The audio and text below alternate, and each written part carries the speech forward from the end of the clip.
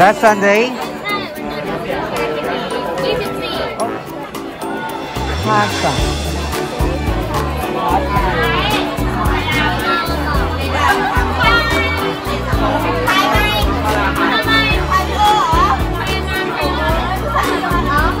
Len game cup?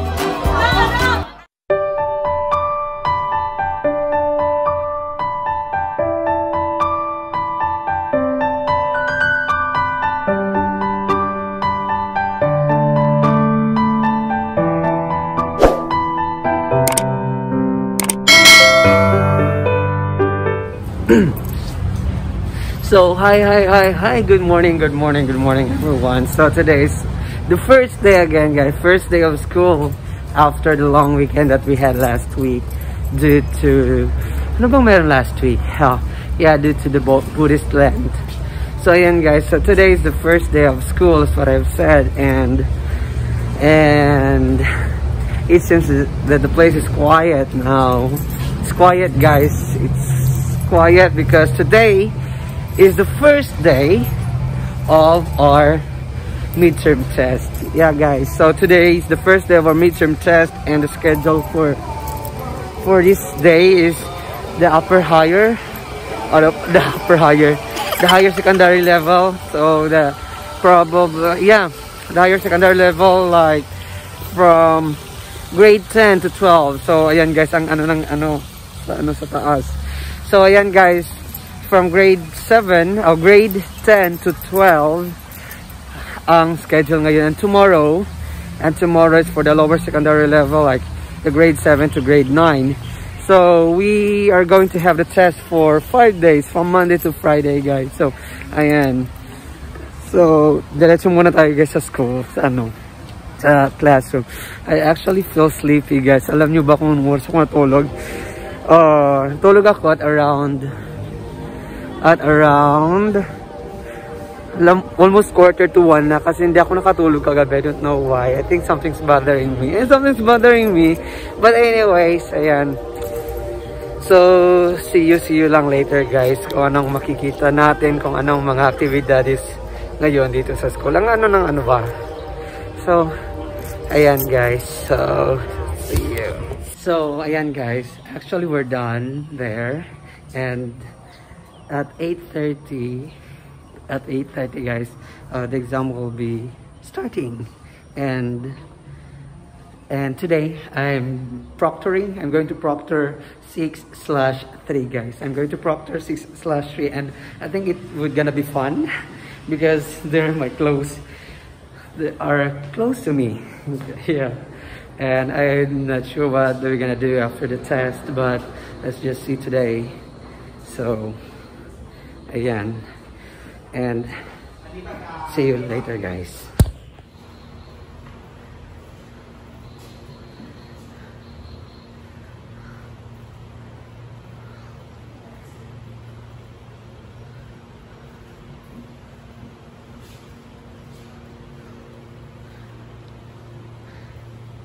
So the test today is until 2:10.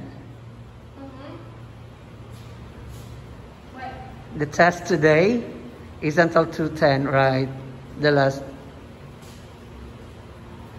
So today, guys, we'll be having a 5 test for higher level. So at 8:30 we'll be starting and end at 2:10 in the afternoon. But don't worry, we have our lunch break. At what time are we going to have our lunch break? 11:30, right? 11:30 to 12:30. So see you guys. Guys, nag-start na pala yung test. Kaso hindi ko na na-videoan kanina. So ayan guys, yung estudyante ko, sa hirap-hirap ng quiz, ng test, wala siyang masagot. So kaya nag-drawing na lang siya. Mabuti pa siya, marunong mag-drawing. The next day. Morning. Bye. You know what? Morning. Take a photo. Yeah.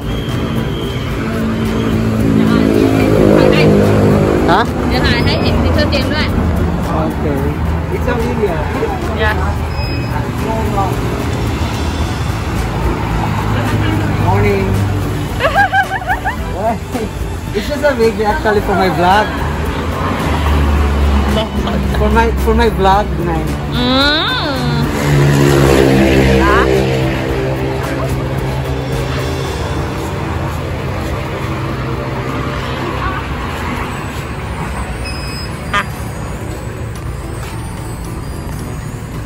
Good morning. Are you ready today?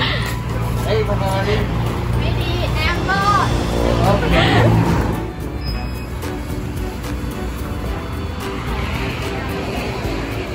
Morning.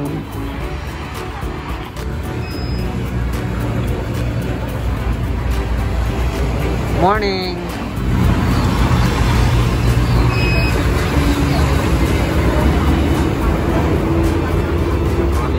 Morning.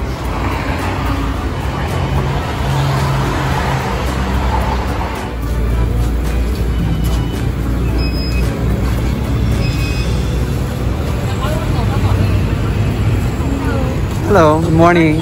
Good luck. The test is easy, huh? Did you study?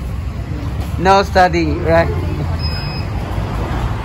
So guys, good morning everyone. Good morning, good morning, good morning, good morning. It's me, Jim, guys. So today guys, it's Wednesday. Ito yung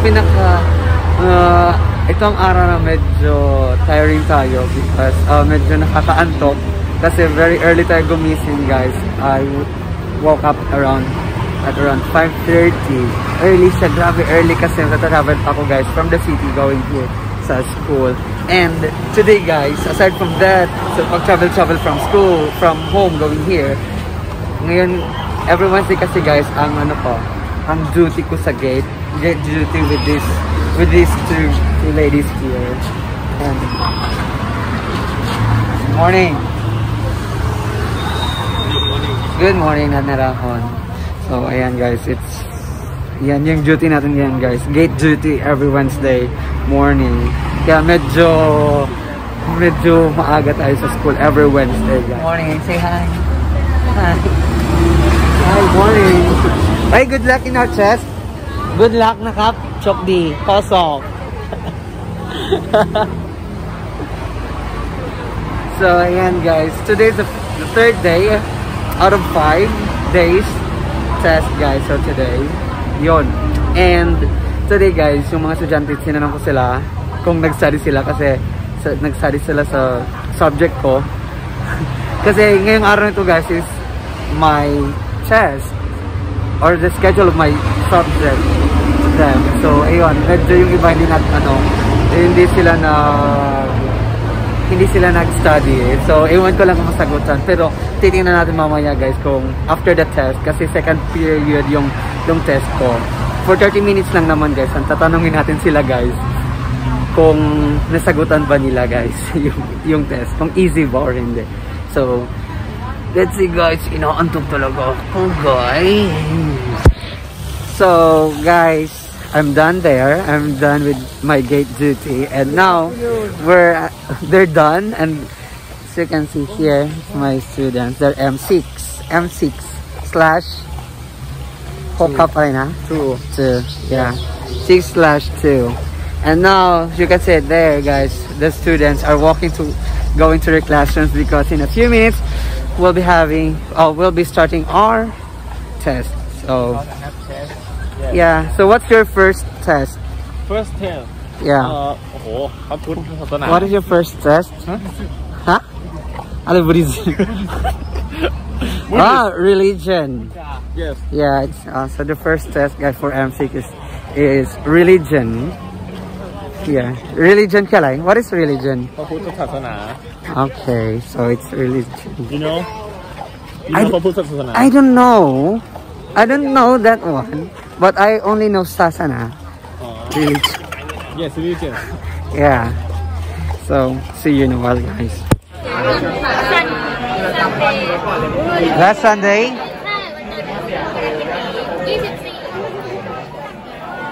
Awesome.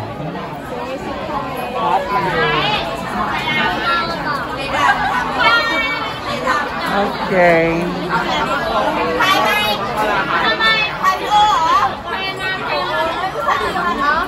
Len game cup.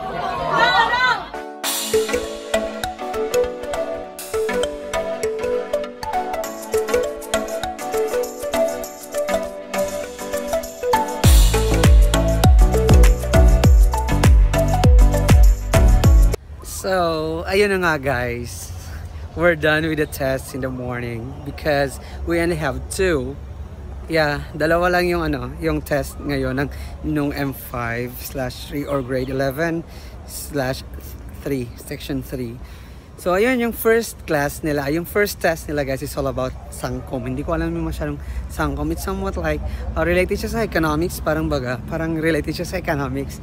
And then, yung pangalawa guys is yung ko is my test, yung sa subject nila sa akin. And then, it's only take 30 minutes. You have to answer that for 30 minutes and 35 items all in all.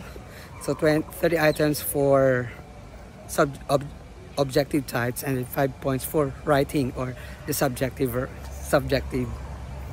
So guys, ayun na nga.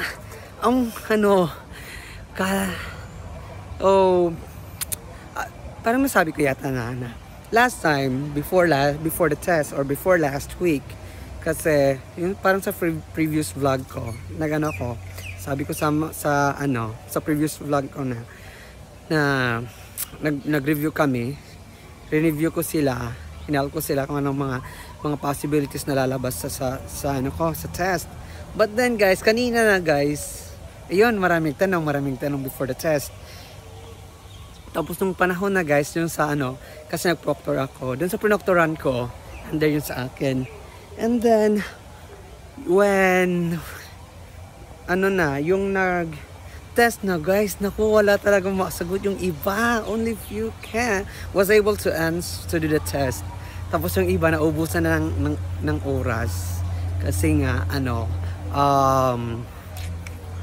na parang late kasi maingay. So hindi binigay kaagad yung test paper. Tapos agaw buhay, agaw kailangan nila sagot na. Tapos yung English pa, mahirap. Medyo mahirap naman daw sa kanila. Parang nahirapan sila ng kaunti. But anyways, ayun na nga, ko sa kanila, sabi ko sa kanila, kung sino hindi makasagot or sino ang failed sa test na yan, kayo, uulit kayo ng test, and then kakanta pa kayo, yung sinabi ko sa kanila. So, ay iwan ko lang sa iba kung ba sila guys, makakapag kung kumusta ang score nila. Hindi ko pa nakuha, mamayang hapon ko pa kukunin siya yung test.